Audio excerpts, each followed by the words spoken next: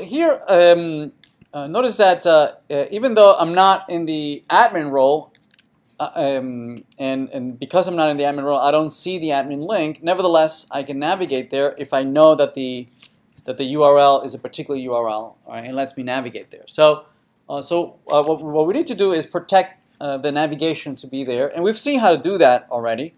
We can do something similar to the way we protected the home page and the way we protected the profile page. So let's do something similar to that for the admin. Okay, so let's there it is. But not only do I need to know that whether you're logged in, right? It's are you logged in and are you in a particular role, right?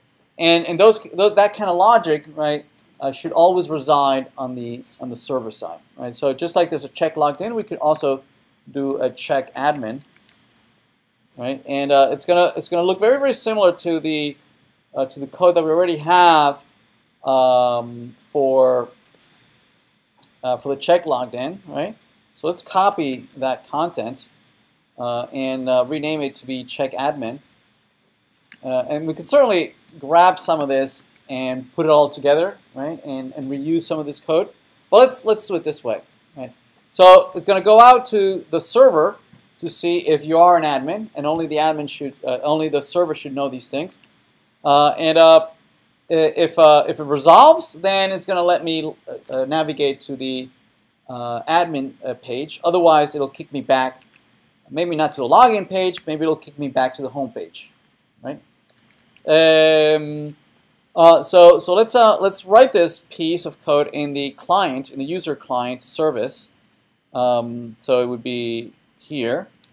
Let's add that functionality, and again, it's going to be very, very similar to the check logged in, right? So we're going to put it here.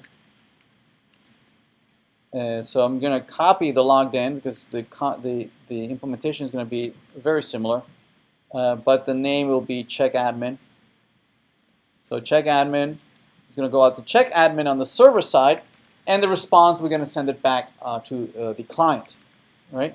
So meanwhile, on the server side, we're going to have to listen for that incoming request to check whether you're an admin or not. So it'll be something similar to this, but this will say check admin. Oops. Oh, there we go. And it's going to be very, very similar to a logged in, but so it's going to add just one additional criteria, is that, well, not only are you logged in, but are you in the admin role, right? We can just add to this check admin functionality. Are you logged in? Meaning, are you authenticated? Is there somebody logged in and the current user in the session, right? Is their roles? Does their list of roles contain the admin role in there, right? Is this greater than -1? And if so, then I will return the user object. Otherwise, no, I'm not going to. I'm going to kick you out back to the home page or login page or error page or whatever you decide, right? So if we refresh, and notice that if I try to reload this page, notice that it's no longer allowing me to navigate there, right? It's kicking me back to the home page. And if I log in as Poe, or somebody who's not an admin, right? And I try to navigate to admin because I saw in somebody's URL, right? Notice that it kicks me back to the home page. So only if I actually log in as an admin, Brad, can I actually go into the admin page. That make sense? Right? Even so, because a lot of the logic of the navigation is still contingent to what's going on the client side.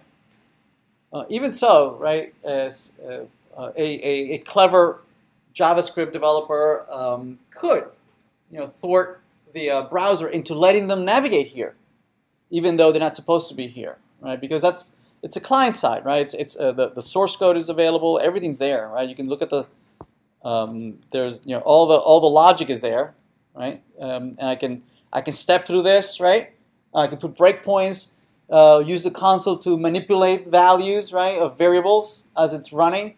So I could still thwart this. Ideally, our source code would not be legible like this, right? Ideally, our source code would look more like that. Okay. Certainly, we would obfuscate our code, right? Run it through some minifications, uglifiers, so that our source code looks really, really ugly. Our variable names make no sense. Our function names make no sense, right? So it would be very, very hard to somebody to reverse engineer our source code to be able to step through the code, right? But again, there are tools that that are pretty good at reverse engineering source code. So certainly we have to take into account the fact that somebody might come into this admin page nevertheless. Okay. So if they make it into the admin page, we want to make sure that even if they get there, there's nothing there that they could see because it's always backed by some server-side logic. All right.